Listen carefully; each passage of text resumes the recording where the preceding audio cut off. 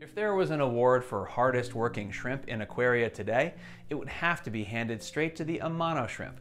They also happen to be pretty cute to look at too. Keep watching. Behavior. We'll start by discussing their behavior by mentioning that these shrimp should behave relentlessly, as in we do mean they never stop working away at the rubbish in your tank. They're peaceful and easygoing shrimp and are one of the most popular because of how much debris they hoover up for you. If you have more than one, there will be dominance by size, and on the arrival of food, their behavior can be on the fractious side of things, as they all charge for their portion. The biggest will get priority, and so on down the order. Beyond that, it's a non-stop mission to forage for whatever else they can eat, and they will dutifully go about their day digging into the substrate and nibbling on plant parts that are decaying. Amano shrimp also molt monthly, so you can expect to see exoskeletons on the bottom, but they too will not last long. They are social crustaceans and prefer to live in troops like they do in the wild.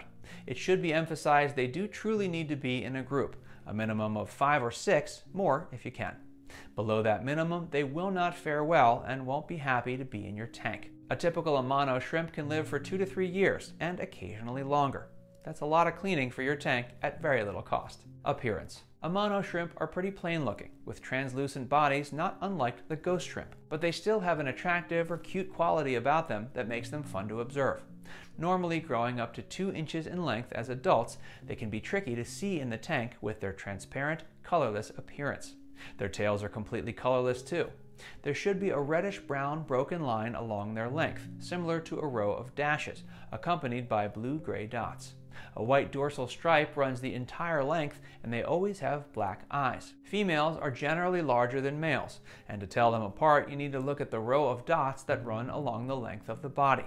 The dots on females look more like messy dashes, and on males they're round and properly circular. Tank conditions. Being freshwater shrimp and native to streams and rivers, these shrimp are used to a decent flow rate of water and need a lot of oxygenation for their tank setup. Being tiny, they do best with a sponge filter or hang-on back filtration and added air stones for airflow. If you have a hang-on back filter, make sure you at least have a sponge sleeve over the intake so these little shrimp don't get sucked in and perish.